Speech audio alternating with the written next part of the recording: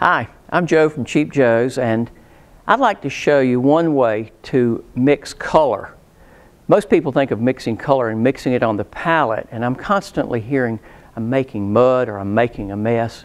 This is a way to let your color mix without mixing it on the palette, because we're going to let it mix on the paper. It's so much prettier that way. I've already activated some color and they're already beginning to run together a little bit on the palette, but I'm going to take this 1.5 inch brush. It's just a big nylon flat brush with a round handle, and actually just pick up a couple of colors without stirring it in here. Then I'm going to go straight to my painting over here and just put it in there. Wow, look what beautiful color I'm getting in this right here.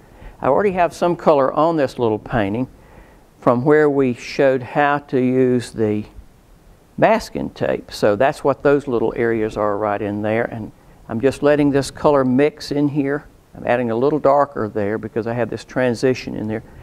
Then I'm going to add just some pure water down here. Let that mix, a little brighter color. It's getting kind of dull on me in there, so I'm going to add some color. And I'm coming right around this little house in here, very carefully letting it mix itself right on the paper. I'm picking up, look at that, I love it. That's kind of muted here, but it gives me a change from that one to this one. So I'm just working right on around, picking up clean color on my brush, letting it mix on the paper, flipping the brush back and forth, and I'm going to continue that all the way through here. Now I'm just adding more color from the mixes that I had on my palette here. I'm trying to keep the value darker here because so it will give me a contrast.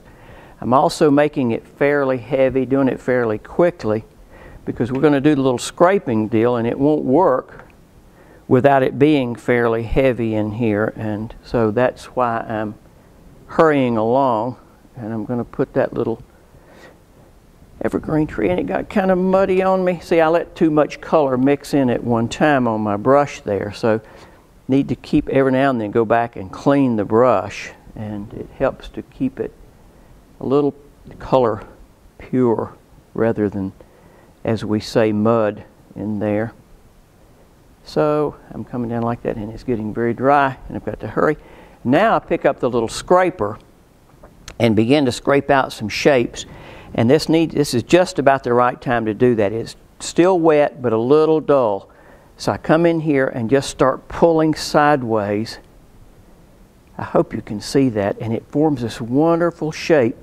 And we'll take a smaller size now and just start scraping right up through there. And it's going to give me this little tree shape. And it was so wet that now it's running back in there and making that darker, this lighter. So I'm going to take the edge of it and pull out a couple of little branches and limbs, just like, isn't that fun? You have to be careful because it is so much fun. You can also use a razor blade to do the same thing. Be very careful. Hold it on its side and just pull it. And I pull it with little short jerks, and that's what gives you those little limbs in there like that, and it's kind of fun to do. And that one tree is going to be standing over here all by itself, but that's okay. That's how you scrape. You can hold this and pull sideways and get some trees that look like they're way back there, kind of like that. Let's do a couple more down here just to see what they look like. Small one, and maybe we'd pull another limb up here. And that's how we scrape. And you just have to be careful. You'll get carried away because it's so much fun. Remember now, hold your razor blade flat against the paper and push or pull. It's very easy. The paper needs to be damp. Can't be too wet or you'll get it dark. Color will run back into it. So it's a matter of playing with it to find out how it does work and when you should go in and when you should stay out. Also, keep your scraping to a minimum and keep it in the foreground. Stuff in the background tends to get too busy. So fun way to do, fun way to paint. I'll see you next time.